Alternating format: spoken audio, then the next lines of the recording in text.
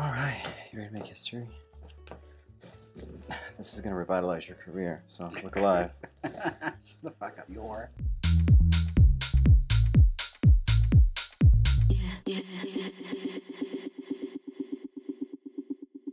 Hey guys, before we get into the video, I just want to give a quick shout out to our sponsor, Surfshark VPN. Surfshark is a VPN provider which allows you to surf the web securely and privately. But the coolest thing about VPN providers, and the reason I use VPNs, is because it allows you to change your location so that you're not bound by your location's internet restrictions. And I know that sounds like really technical and boring, so I'll just give you an example. Let's say, for example, you're in the US and you want to watch the current season of RuPaul's Drag Race. Well, in the US, Drag Race is only on MTV, but almost every else in the world, they watch it on WoW Presents Plus. Well, using a VPN service like Surfshark, you can just make a couple clicks, change your location to make it seem like you're in a different country, and now you're able to watch the newest season of Drag Race on WoW Presents Plus. And it's not just Drag Race, you can do the same thing for things like Netflix too. A lot of people don't know this, but streaming services typically have different catalogs for different countries. So if you want to see what the Netflix looks like in a different country, or if you get that little pop-up on YouTube that this video is not available in your country, with just a couple clicks, you can change your country. It's literally just 2 clicks. I know there's a lot of VPN service providers out there, but Surfshark, unlike many others, don't track and sell your data. And they support a lot of your favorite creators, like me.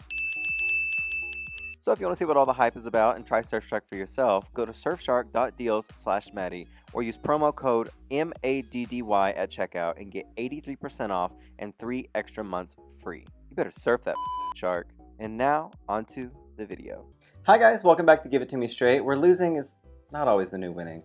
On the show today is a special guest, all the way from season 9? 9. Season 9, Miss Jaymes Mansfield. Oh my god, hi everyone over at Matty Morphosis' channel, Give It To Me Straight.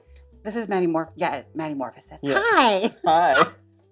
That's fair. You forgot my name, I forgot what season you're on. I mean, my season was technically a new pilot from VH1, so it's easy to get lost in the shuffle. We're the new season 1. Before your season came out, you didn't even know you were going to be on VH1. You thought it was going to be another logo production. Yeah, I was fully prepared to get on there and think, well, only tens of people are going to see this, so no matter what, it's going to be fine if I go home first. It's totally fine. Yeah. It wasn't fine. Well, with that though, do you think you would have behaved differently or done anything differently had you known it was going to be on VH1? Oh no, I was a deer in the headlights then. I would be a deer in the headlights then again. It doesn't matter. Doesn't matter the medium, doesn't matter the network. It didn't matter at all to me. VH1, maybe it would have heightened it for me. I was like, oh my god, I'm on the same network as Rock of Love. That might have really elevated it for me. Right, and because you're basically the Bret Michaels of drag. I mean, a little bit. I do wear hats with hair in them. Mm-hmm. We all hide our headlines here. Can you do me a favor real quick? Can you flip I think it's the middle light switch. Yeah, perfect. It's getting a little toasty already. A little oscillating fan. Mm-hmm. It's like we're back in school. I used to love that when the fan go by and you're like... I just live my Beyonce fantasy, just feel the breeze, In a wig that doesn't move. Well, it's beside the point. The point of the fan is for there to move. I live in my own world, my own fantasy world. It makes me happy. That's all that matters. That is truly what matters. You're happy. Yeah. We're all on just a floating rock flying through space, so nothing really matters. Flat rock. Flat rock. Oh, sorry, flat rock. Yeah. Yeah. A stone, if you will. So before we get started, I just want to say you are a huge inspiration to me. As someone that was an early out, I was really worried that I was just going to go back to being some small bedroom queen, but you showed that you can be a bedroom queen and be profitable. Oh, thank you. So, yeah. I always love to hear when people say I inspire them. Mm-hmm. And then I get disappointed when I see the people that actually admit to me that I inspire them. I was like, oh, fuck. What am I doing? You inspire. I could have joined the military. Have you kept up with the newest season of Drag Race? Season 15? At the time of filming this, season 15 is the current season. Only because against my will. That's the only way they can get me to watch it because I host a viewing party here at the art house. So I am actually really caught up. I know almost all of their names. Do you remember who Marcia is? Yes, times 3. Yes, Marcia cubed. So do you think... Do you think the critiques about Marcia's makeup are fair? As someone who didn't wear any makeup when they first came in the workroom, do you think the critiques of her makeup are fair, or do you think they're being a little harsh? I mean, to be fair, I wore a lot of makeup on my season. I mean, I was practically, a Van Gogh. I was a Van Gogh. But honestly, no. I think her makeup is fine. Mm-hmm. I think all drag is valid, and I think honestly, if she doesn't want to wear that many cosmetics, that's fine. Some girls don't have to muck up their face with a lot of cosmetics. He said, oh. What? Wow. Take your pill, girl. Sorry. This is the precedent where we're going in for this It's interview. fine. We just got very started. intimidating. I get it. I just, I've never seen a woman of your prowess before me before. I know. You look at me and you think, I know, Barbara Eden or Margot Robbie or somebody spring to mind. Lou Rawls, I don't know. Hugo Weaving, yes. So as many as you probably know, Jaymes Mansfield, like June in the last episode, was also fresh eliminated on her season. What were your expectations going into the competition versus how it planned out? I prefer the term first place. But I mean, I came there fully thinking I was going to win. Mm-hmm. That's the delusion you need to have when you walk in the drag race. Mm-hmm. I came there with my 4 suitcases full of shit that I bought from Amazon and thought, you know what? I'm going to storm these girls. And it was like a light drizzle. There's a light drizzle. Yeah. It's partly cloudy at best. Yeah.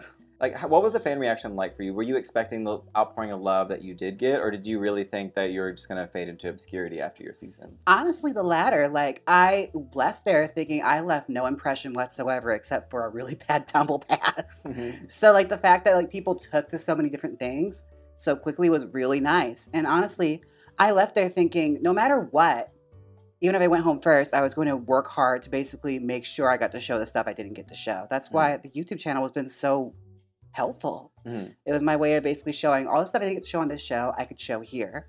So those that want to follow my journey will. And it's worked out. I'm very happy with where I am. Yeah.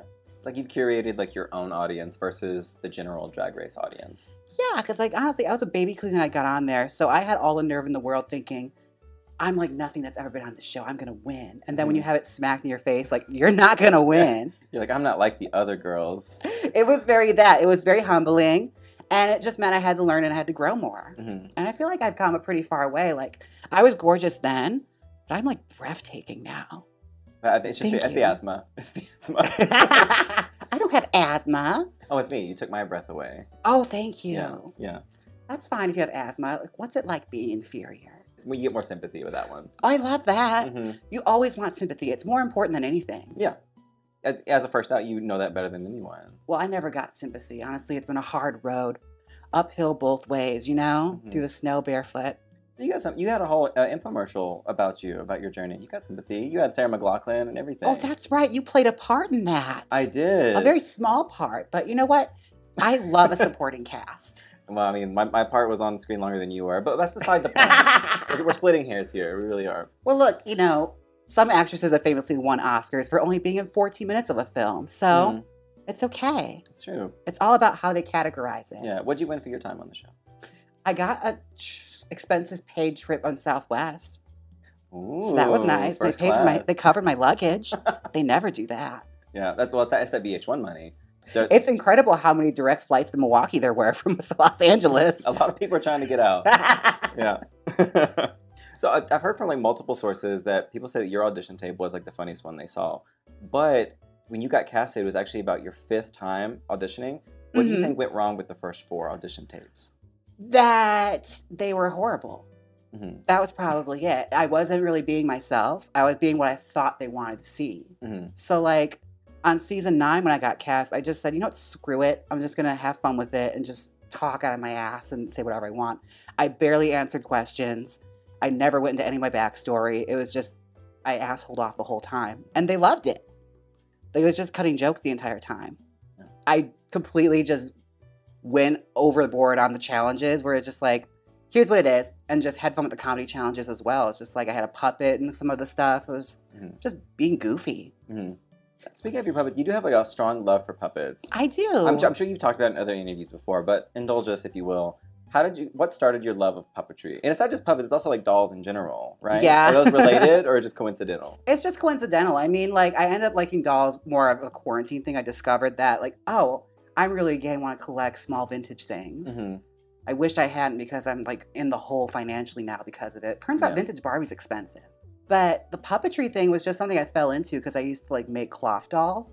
So someone said, like, why don't you just make them talk? Do a puppet or something. When I was in high school, I was like, well, fine, I'll do it. And for a while there, I was doing, like, busking at Pride Fest with a puppet and everything. Very inspired by, like, Waylon Flowers and Madam. And after a while, I realized, like, this is basically just my drag. And I wanted to do drag for a while. It's like, why don't I just do drag? I wish I had gone the other way because a puppet takes up way less space. Yeah, I think it'd be a lot easier to store a puppet rather than about 300 blonde wigs. Baby, if I could redo everything, I'd be the next Waylon Flowers. But here we are. Yeah, because I just came from your home, and I have never seen so many blonde wigs in one place before. I felt like I was in like an Amazon warehouse section for blonde wigs. You have a lot of hair. If you had to guesstimate, how many hairs do you own?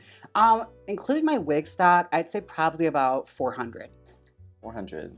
That's a lot of hair. That's a lot of blonde too. In like one shade as well. No shade. It is what it is. 13 blonde. Yeah. I mean, I like to think that I'm the like resource to get the best blonde wig. Mm-hmm. If you want a blonde wig, I'm the girl to go to because I wear them all the time. Yeah. And I style for that dog too, who only wears blonde hair. Do you think she would be the same blonde bombshell if it wasn't for you? Do you think? Oh, I'm phrasing. You want me to take credit for Trixie Mattel? I'm phrasing that incorrectly. Do you think she would be where she is today without you? Yeah, I think her hair would be a lot uglier, but you know what? She is where she is because she worked hard, and I can respect that. And what I like most about her is like, no matter what, she doesn't throw people away. Like she's been friends with so many people for years, me included, that she wants all of her friends around her in all of her productions. Like I was just in Trixie Motel helping her out. And she had friends working on that production that she had known for years. So, like, that's what I like about her. Yeah, she gives to charity. Beautiful. Yeah. On the topic of Trixie Mattel, you guys both did drag in Milwaukee together. But talking about, like, your love of, like, dolls, is that also a coincidence? Or did you kind of fall in love with dolls after getting to know Trixie? Well, I always loved Barbies and stuff. Like, I always would have them. But, like, getting to know her, like, she also would just have, like, random thrift store Barbie dolls that she just had in boxes. Like, we bonded over that a little bit. But it wasn't until she got rich where I really got, like, whoa. She has closets full of just Barbie dolls. Like, she's out of her mind. I just have a few. That's what happens whenever unhinged people get money. It's just... You know, as long as it's Barbie dolls, not just, like, little replicas of herself, it's fine. It's fine. We don't have to call for the straitjackets yet. Yeah. No, she went full unhinged. Like, she got a little bit of money, and she immediately started buying tens of thousands of dollars worth of dolls and painted an entire motel pink. Just wild.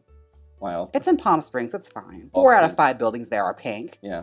I can't even paint my walls pink because I won't get my deposit back. But really? Different strokes. Probably. But you nailed fur to the wall. Well. You might as well just have fun with it. I don't have fur nailed to the wall. The walls are just fur. Don't ruin the illusion. Amy Sedaris once famously said about apartment renting, the best thing to do is just do whatever you want to the apartment because you'll never get the deposit back. So destroy the place. I'm going to rip up the floorboards before I leave here. Yeah. Like Pacific Heights, you'll just destroy everything. A lot of drag queens' drag personas are just like heightened versions of themselves, or even just people that are completely different from them entirely. What would you say the character of Jaymes Mansfield is for you? She's a fun little outlet. Like, she makes me outgoing, honestly. Oh, I'm sounding so method right now. Like, inside the actor studio at Jaymes Mansfield. Honestly, it was just an excuse. Like, I wanted to play a character. I think it's so boring just to talk in your regular voice. I don't know. I like to elevate it a little bit. Keeps people on their toes. It was really a hit when I first started in Milwaukee, and people looked at me like I was a psycho. Like, hi! They didn't like it.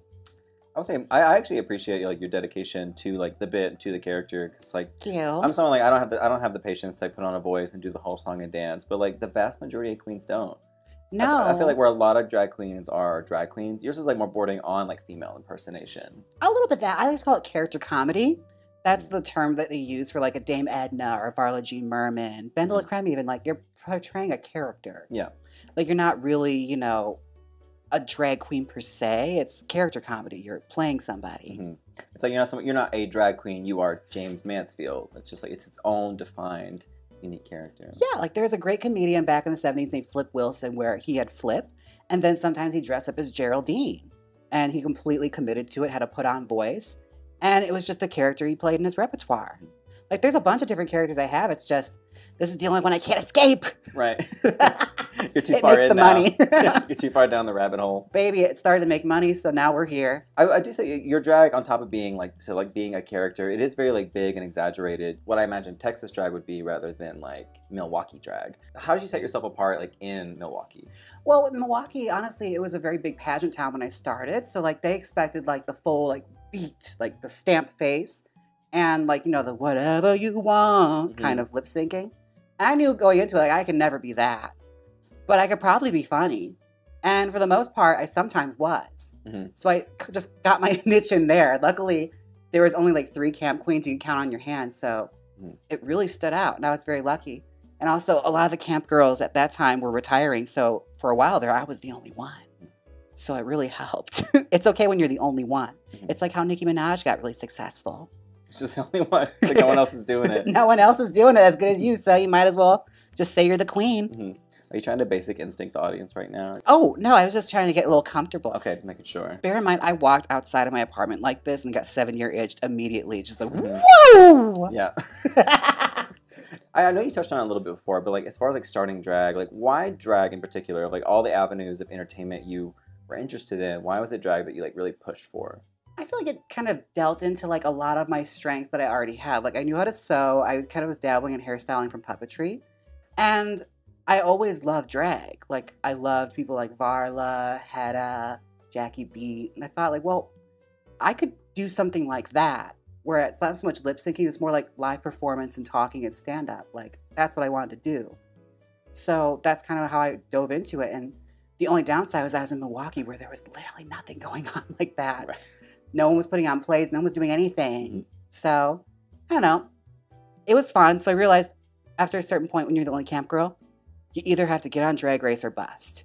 That's literally all you got. Especially with drag being like as mainstream as it is, I'm really surprised there aren't more queens trying to do, or at least attempt camp and comedy. As far as like doing it in Milwaukee, where it is a like big pageant scene, would you say you and Trixie were like oddballs? Like, what was it like starting drag out there for both of you? It was rough. I mean, you weren't taken seriously very often. People kind of booked you because they thought of you as the oddball that would just add variety to the show. It's like dance, dance, dance, comedy, dance, dance, dance, dance, dance. So like you were constantly fighting and bucking for that one comedy spot. So that's kind of like where me and Trixie edged in a lot of the time. She got a lot more work than I did. Because bear in mind, she was a lot better at drag than I was. So yeah, once she left, it really opened up a lot of opportunity for me at home. It's wild that like you lost so many opportunities to this. Not lost. I mean, it was justifiable. No, she was really good. I phrased that wrong. You were robbed of so many opportunities by this woman. I mean, it sounds like I'm a victim. No, because like, again, I just worked a different scene from her. Like, she got to do more of the drag gigs. I did more burlesque. So that's really where it was. Would you say like her like style of drag and being in like close proximity, being friends, did that have an impact on your drag? Like taking inspiration from each other, or did you kind of work independently? We worked independently. Like honestly, we were only really friends for like a full year, and like that was the same year she got on Drag Race. Because I never really like worked a whole lot with her. It's like once or twice. But, like we just got really close, and then she went away forever, and we just stayed in touch. I honestly feel like she fostered the friendship more than I did, because she liked me a lot more than I liked her. So she sent more messages that were left unread than vice versa.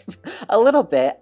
I love her though, because she'll tell you this firsthand. She'll only call you when she needs something. So if she needed a wig or a puppet or something, that's how you kept in contact, and we're in good graces. It's kind of like whenever moss grows on a tree, it's like mutually beneficial. I guess. Is moss beneficial? To trees, yeah, it's a thing. I didn't know. I'm not a botanist or whatever. Horticulture?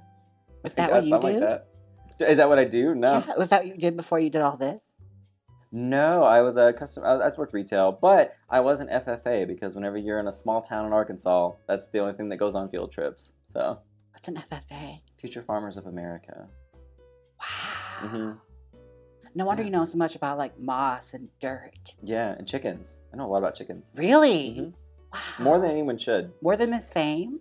Does she know a lot about chickens? Apparently that was like a fact they threw out in season 7. Oh, I guess so. I don't know. We'll have to have like a quiz off about chickens. Ooh, I would love to see that. What would you say is the worst advice you ever got, and what was it like to receive it from Lady Gaga? Look, I love Stephanie. She's a colleague. So, I mean, she has a lot of... As 2 women in entertainment. Honestly, you know, she's my biggest competition. Like, I can say this with a lot of respect, that she's done good for herself. So I feel like she feels like she's at a good standing to give people advice. But, you know, sometimes it's okay to temper and, you know, humble yourself a little bit. Because I honestly feel like, you know, I've gotten pretty far without having to dumb down Jaymes Mansfield. Yeah. I'm dumb enough already. Can you explain to the audience exactly what the advice was that she got and why it backfired? She said that, she meant all the best with it. She said, I feel like you're hiding behind a character. And it would really help you out if you just stepped out of that character for once and just been yourself. And I did do that, where I talked my regular voice on the runway and everything. And then I got sent home. So it wasn't good advice. Mm-hmm. It is what it is. I'm not being shady. It just wasn't good advice. Yeah. Don't write a self-help book. Yeah. You keep it to yourself. Put it in the music reel. You're much more than a bedroom queen, because on top of like doing like the YouTube videos and stuff, you're also like, you own your own businesses, you're a wig stylist, you are an influencer, a drag historian, and like so much more. What is like the next big project or thing you want to aspire to? Oh, I would love to do like scripted content. Like anything that's like, you know. Like skits or television? Skits, television, anything. Like I would love to like stretch my creativity to beyond just Drag Race and like drag queen content. Mm-hmm. And start making stuff that like drag queens could actually act in, whether it be for the stage or whatever. So more of like a producer writer role rather than an acting role? Yeah, but also like more of a vanity role too, where I put myself into it as well. Because I gotta be in it somehow. Right. That's how it works in Hollywood. You make Yeah. your own vanity projects. Right. Do you have ideas for those kind of skits, or kind of like a rough outline of a show? I'm not gonna tell you a goddamn thing, because a drag queen should never tell another drag queen their ideas, because they'll take it. Mm-hmm. Well, I shouldn't say it like that. They'll steal it. Yeah. That's what they'll do. Like she stole your gigs back in Wisconsin. I didn't say that. We're paraphrasing, but it was the implication. You are evil. Do you know that? That is Evil. so rude, to take words out of my mouth, misconstrue them, and make a narrative to suit your own content. Is this a drama channel? It's RuPaul's Drag Race. This is an attack on my character and on that thing's character.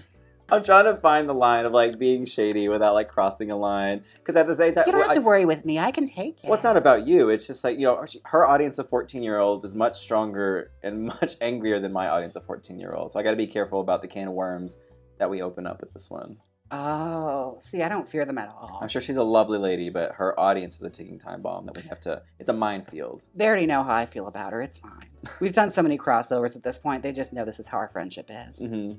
I say one nice thing a year, and then we continue on as usual. You met your quota, and it's time to move on. So aside from like the skit show and stuff like that, did you have like other ideas that you wanted to do but just kind of floundered, stuff that didn't go as well as you thought it would? Other than Drag Race, of course. I don't know. I feel like going in first place is a roaring success. Mm-hmm. So, yeah, I mean, other than that, like after I destroyed Drag Race and really demolished the competition, I'd say it's so hard to own up to your own mistakes, you know? Mm-hmm. But I'm a big enough person to do so. Probably, you know, what's the question again? Is there anything that you attempted to do or wanted to do that you floundered or didn't pan out the way you hoped it would? Answering this question for one. But like, oh, I know. I'd say I had a residency in P-Town that didn't quite go the way I wanted it to. P-Town, elaborate. Well, I wanted so much for it, and just like so much went wrong with it, and I had no time to prepare it. And I wish if I could like start over again, I probably would have like nurtured it a lot more and put more into it. But it was right after season 9, and it was just like no time to do anything. But I wanted the opportunity, so I blew that up. And I wish I could have done more with that. But yeah, that's about it. I mean, it's had a little run, but it wasn't as long as I wanted it to be. So with your show not going the way you hoped it would, have you ever thought about reviving it here in Las Vegas? I have. I mean, I had a successful run with it, like touring it. It just didn't work for that audience. Because like it's a much different beast than P-Town. Like they expect a very level of like, how should I say it, production value and things like that. Like stuff I just wasn't prepared for to do at that time. So, I mean, I definitely have been working on other stuff. I kind of stopped when quarantine happened. So, like, I'm slowly working back into doing the one-woman show stuff again. Because I really, really enjoyed it. That's one of those things is, like, as far as it goes, performing, whenever I did one-woman shows, that was really where I was on the stage thinking, like, this is what I was supposed to be doing the whole time. Like, that was the happiest I was. So I want to get back to that. We're slowly working on it. Yeah. I definitely feel like that's a niche, too, that's not being tapped into in Vegas. Because a lot of the shows here is very much just kind of do a little song and dance for like, you know, the tourists and stuff like that. But like as far as like comedy shows, one-woman shows, things like that, or pantomimes, you know, there's not a lot of that for like drag out here. I think it'd be really cool if you did something like that. It would be something different for Vegas because again, like the most they really had was like impersonation shows. Like that was really the big thing here with drag for a while before Drag Race Live. I don't really know much about Vegas's history to know if they had girls that really did like one. Oh no, Edie the Entertainer. She's a girl that does stuff like that here. But it's like, again, one, We need more. What was it like whenever you did move to Vegas? Because obviously going from somewhere like Wisconsin to Vegas is probably like a culture shock. As someone from Arkansas, I can definitely say it's like moving into a pinball machine at times. But what was it like for you? What were your expectations going in, and what shocked you? Nothing really shocked me. I mean, I visited before to see if I'd like it, and I got a little taste of it and thought, like, I could probably live here. But as far as it goes, it changed my life. Like, had I not moved here, I probably would have just plateaued and given up and just settled on for the same old in Wisconsin. Because honestly, it's kind of, for lack of better words, people get comfortable there. And they get a tendency to never want to leave. And the day-to-day is just what they want. Where I knew if I wanted opportunities and I wanted to like grow more as an artist, I had to leave someplace bigger. And I couldn't afford LA, but Vegas is really, really close. Hey. Yeah, so you didn't want to sit around and get stagnant and boring like all the other queens where you're from, is what you're saying. I'm not saying that. I'm paraphrasing, but that's... We actually have a very diverse and awesome drag scene in Milwaukee. There's a very like artsy scene. It's not so much pageantry anymore. It's kind of dying out. It's more like college drag. College drag. Elaborate. What do you mean by that? Or like the girls are like art students and they have like these really great different takes on drag that you wouldn't necessarily expect. It's way different now. Not quite like Seattle artistic, but you know. Well, no one's eating on stage, but like, you know, it's really cool, you know, it's just out there. I feel like such a like boomer talking right now. Like, it's just hip, you know? It's got a good beat, you can dance to it. Let me get up and do the Watusi. Yeah. We love a good mashed potato, you know? I don't understand all of it, but I don't have to. Yeah, it's not for your generation. Why do you think I'm like 40? I just don't know. I'm like 2 years older than you. You're very mature for your age, though. You know, it's just your energy is just more. You're an old soul. You're the one dressed like Betty Davis right now. You look like a 50s housewife. The fuck? I'm blending genres right now. Okay, this is modern vintage. I'm doing a character. I did this for you. I try to dress and compliment the guests in some way. I was like, okay, Jaymes Mansfield. This is what you thought the compliment would be. 50s housewife. It's my biggest blonde hair that I have at the moment. Again, you keep saying this is blonde. What do you mean it's not blonde? What is it? That is brunette. This is not brunette. This is blonde. According to who? It's a dirty blonde. It's like a golden like blonde. It's not brown. It's not brunette. If a blonde is dirty blonde, that means it's a failure to achieve blonde. You only wear platinum. That's different. Your standards have been so shifted because you've been staring at a wall of platinum blonde hair for the past like 10 years, and it's all you know now. I didn't realize I was sitting like the Raquel Welch. Okay, I'm glad you enjoy your burnt toffee colored blonde wig. I invite you into my home and you insult me. I've been nothing but I thought that's what you invited me here for. Congenial. No, I bring you here so I can insult you because the audience likes that. It's good for my it's good for my TikTok algorithm. Well, guess what, Mimi? But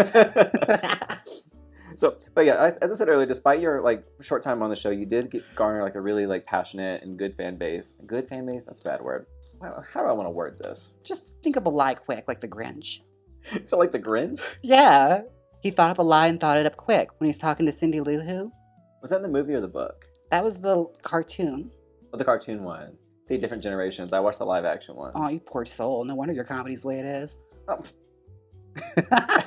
no wonder you're stuck in the past. What do you mean? The cartoon one was made in like the 70s, wasn't it?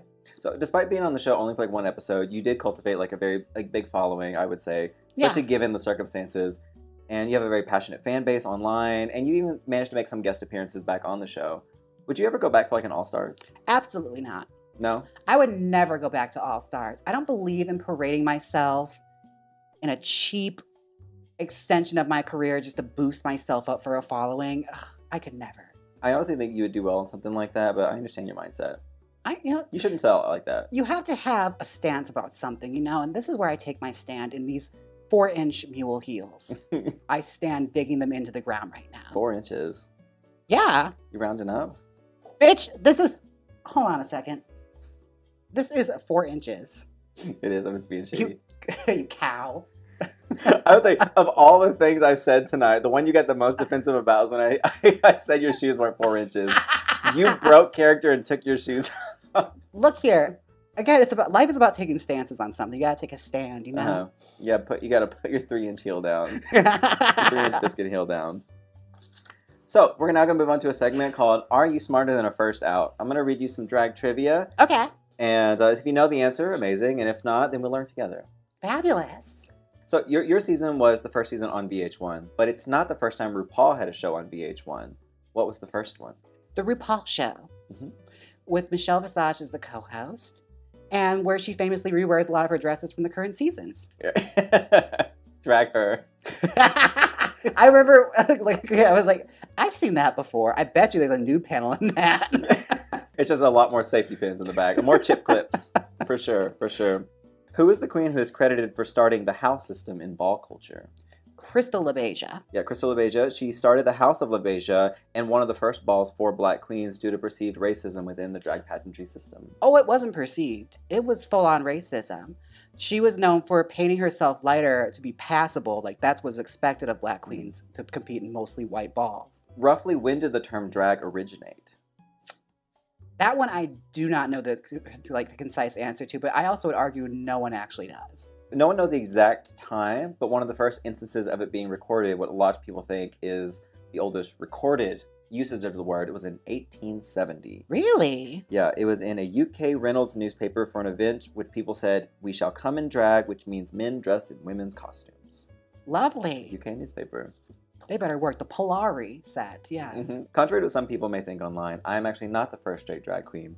What is the name of the prominent straight queen from Australia whose career extended from 1955 up until at least 2019? That would be Barry Humphries, also known as Dame Edna, who also had other characters like Les Patterson, but also not the really, I don't know, there's been tons of straight drag queens like Julian Eltinge, who actually starred in movies in Hollywood, Flip Wilson, Milton Berle, Bugs Bunny. I mean, it's honestly been a career that many straight men have had more success than actual gay men doing for a while. What was the name of the counterculture queen between the 60s and 80s who was also the muse of filmmaker John Waters? Oh, Divine. And his original muse was Malcolm Soul. Malcolm Soul. A beatnik chick that wore bright blue eyeliner, and he loved her, but she died really early in her life. You hit me with another fact that I didn't even know about. Divine, she started movies such as Pink Flamingos and Hairspray, and she's actually the inspiration behind Ursula's appearance in The Little Mermaid. Yes. Not to mention, like, she had an amazing career in Europe as a dance artist. Like, she stomped the grounds, honey. She had a lot of chart-topping hits, like especially like around the world internationally. Oh yeah, like they never got her here, but she was a superstar elsewhere. Mm-hmm. Who is the self-identified drag queen who became one of the faces of the Stonewall riots and was one of the founders of the Gay Liberation Front? Depends. There were two, both trans women and drag queens. Is it either Marsha P. Johnson or Sylvia Rivera? Marsha P. Johnson is one I was referring to. Okay. Yeah, Sylvia Rivera was definitely one of the bigger names, but I think a lot of people, when they think of Stonewall, they imagine Marsha P. Johnson, who a lot of people think threw the first brick, but has herself denied that claim. Yeah. Because she says that she wasn't there, she showed up the next day, but she definitely became a staple of the movement and one of the loudest voices in it. Oh yeah, like again, like Stonewall, it's one of those fun things where it's almost mythology at this point. Like how many stories are out there? Mm-hmm. But it is. I love it. Fighting for gay rights. People were killed. Nobody was killed. No one was killed. People were arrested. People did get their asses kicked. Mm-hmm. I think a lot of people, especially people like in my generation and younger, a lot of people think that like Stonewall, like riots and Pride Month was started because it was about like marriage equality. And it wasn't about that. It was like police brutality. Oh no. Marriage equality was actually kind of like a conservative gay issue. Mm-hmm. It was more about, can we not get our asses kicked and actually, you know, our spaces enjoy ourselves? Yeah. We don't have time for the whole segment, but the whole like history behind like gay clubs, speakeasies, and the mafia is such like a wild story to think about nowadays. Oh yeah. It's wild. It sounds like make-believe. It's so crazy. Like even that, like going deeper into like the ball circuit and like how drag balls were underground. It's very relevant today because it might actually get back to that soon. Yeah, history does seem to repeat itself, unfortunately. Who was widely considered to be the first drag queen in America?